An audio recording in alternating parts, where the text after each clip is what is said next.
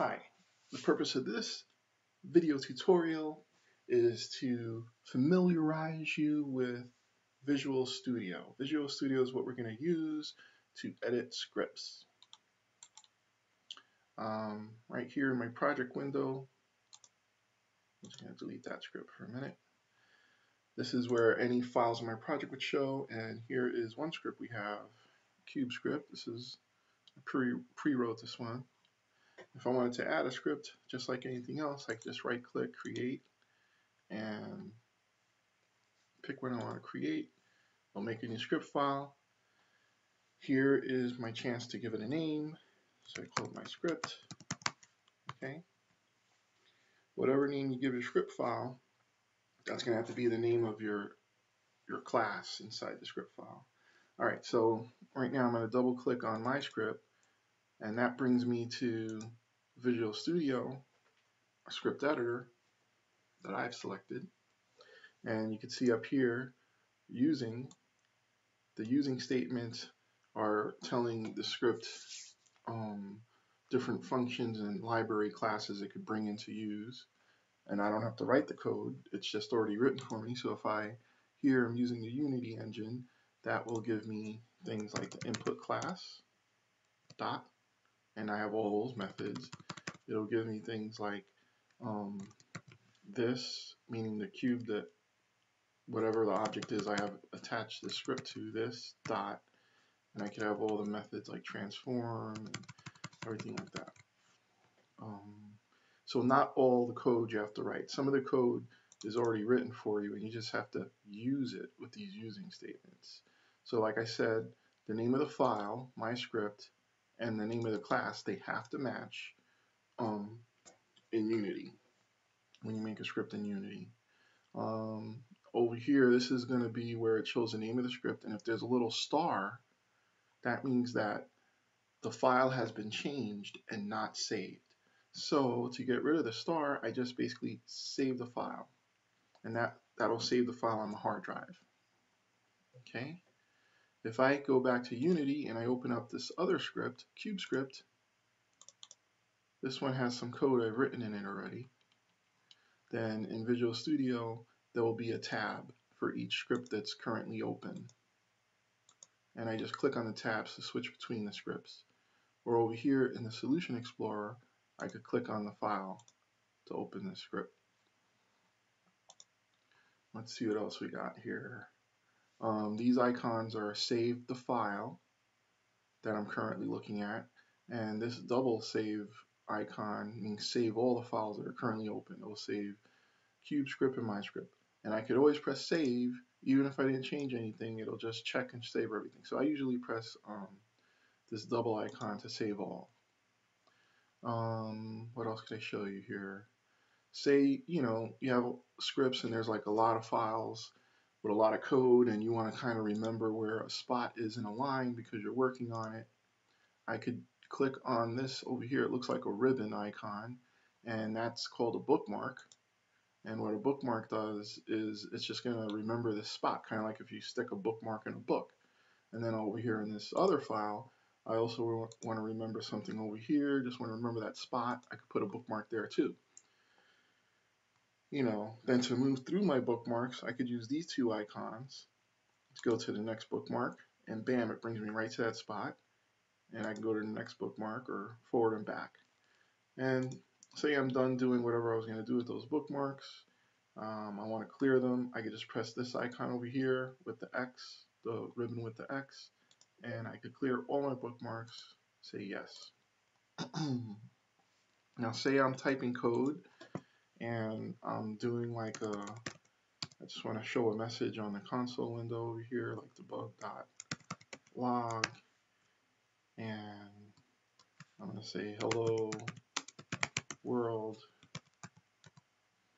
and I finish typing that line, and then I kind of want to build the code. I want to compile the code from, I could just say build solution, and down here in the output window, it's showing me that it's building, but then the errorless window shows up because there's an error.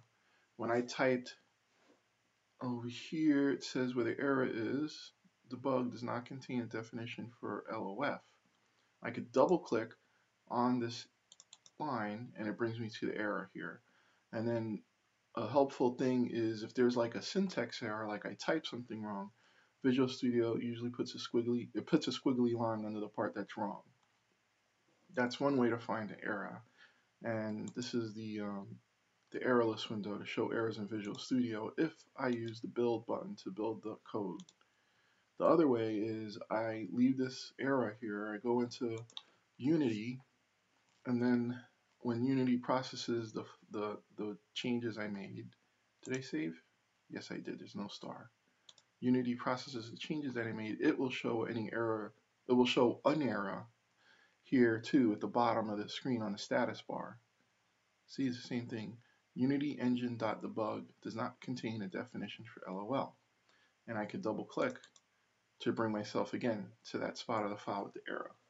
So I could correct this error, and I'll have debug dot, and when I press dot it shows me all the different methods that I have. And I'm going to use the log method, and then from the log method I could put a parenthesis, and it shows me the different versions of the log function. Here I could just give a message, or I could give a message under context. Those are the two different ones. So I'm just using the give a message one. Let me take out the parentheses. So the give a message one, hello, hello world. I did misspell hello, but you know, to the computer that's not an error. I could put whatever characters I want between the quotes.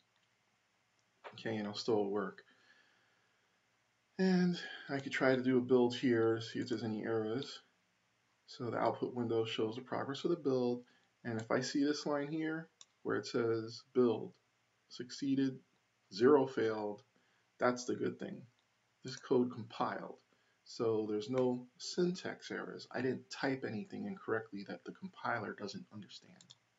And if I go over here, this is just a warning, but there's no errors. Okay. What else about this window, Visual Studio? Did I tell you about the comments? Comments are a way that I could go in the code, and if I do //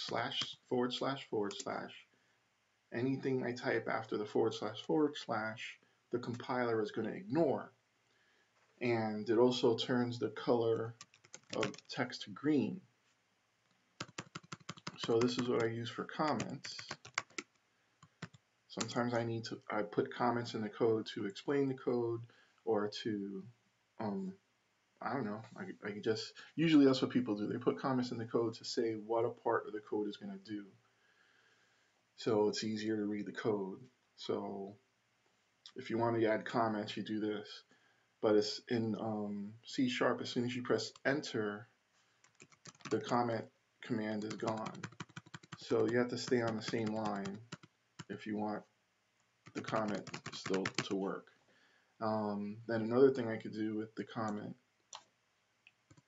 icon over here, this is to comment something, and this is to uncomment something. So sometimes I could be working on a function and I may get rid of it, I just don't know for sure yet. So I could take the whole function, highlight it, and I could press the comment function and comment out that whole function for a moment. And then if I want to bring it back, I could do this. So if I comment out a function, it's like that function will not be processed by the compiler anymore. It's just text. And then I can uncomment it to bring it back. So I did save. Oh, here's something. The undo buttons, I guess if you use computers, you probably know what the undo buttons do. They work like if I was typing something, comment 1, and then I press undo, boop, it'll take away the thing I just did. So I can go comment 1, comment 2, and if I press undo, and I press undo again, and I press undo, it's kind of a way to go back and undo the things I've done.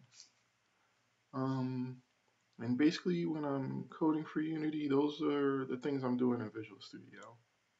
Alright.